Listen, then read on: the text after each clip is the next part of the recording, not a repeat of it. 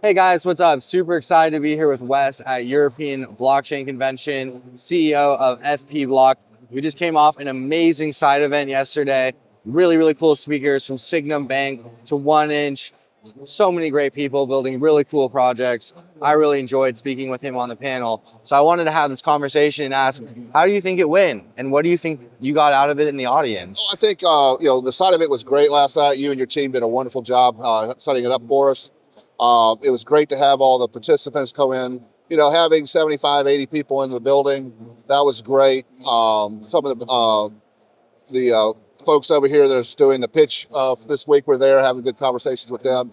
So I think for us, it was just a really good way to build community, take care of some good conversations around what we think are important in the industry, and having folks that are supporting that. So I think overall, it was a fantastic event for us. Any key insights that you took out of it that maybe surprised you? I think there's a lot of key insights. I think a lot of people are thinking the same thing. We got to get a common infrastructure. We can't have 500 stable coins. We got to be able to start getting this at a level that will allow some sanity and some concentration. So really enjoyed the conversations around the RWA AI stablecoin space. The whole thing around stable coins, everybody's minting stable coins. We can't be doing that. The counterparty risk conversation was great. How do we bring these enterprises into this space? We were addressing all those issues.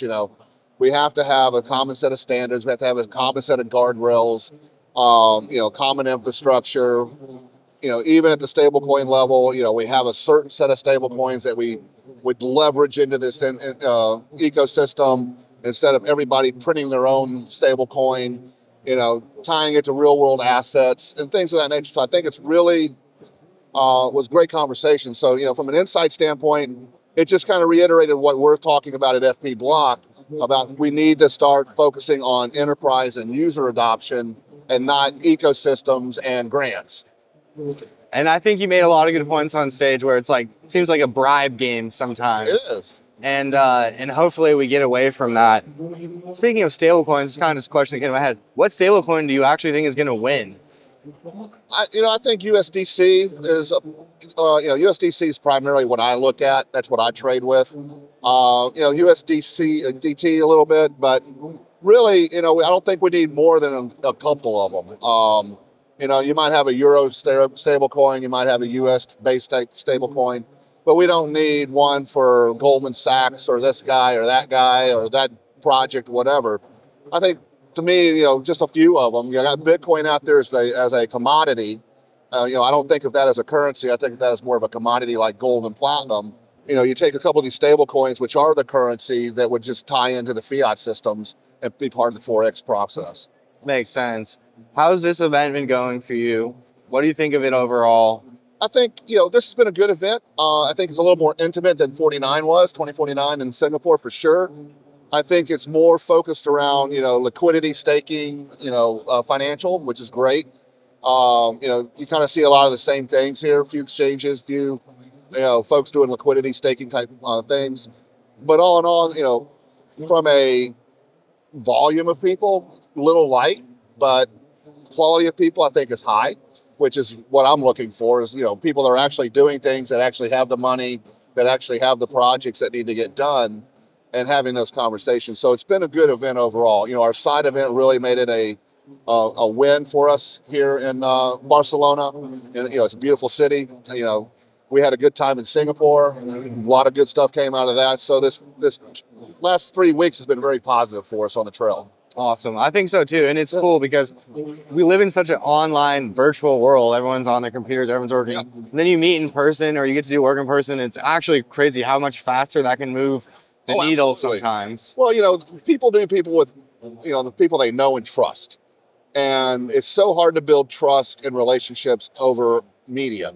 You have to build it in person. You have to break bread, as they say, have dinner with somebody, have drinks with somebody, have a conversation somewhere.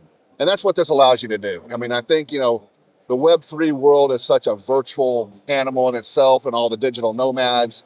I mean, I think we use these conferences as a place to do that and come together and conduct, build those relationships in person. So, we enjoy coming to them. We think that, this is where we get most of our business from, our business leads out of. Even though we have a whole other set of sales processes that we execute on, this one here is where you get majority of our business. And it's not because any other thing that I just meet somebody today or we have a conversation, they see me speaking or whatever, and then they say, hey, I want to talk to you because you solve the problem that I'm trying to solve.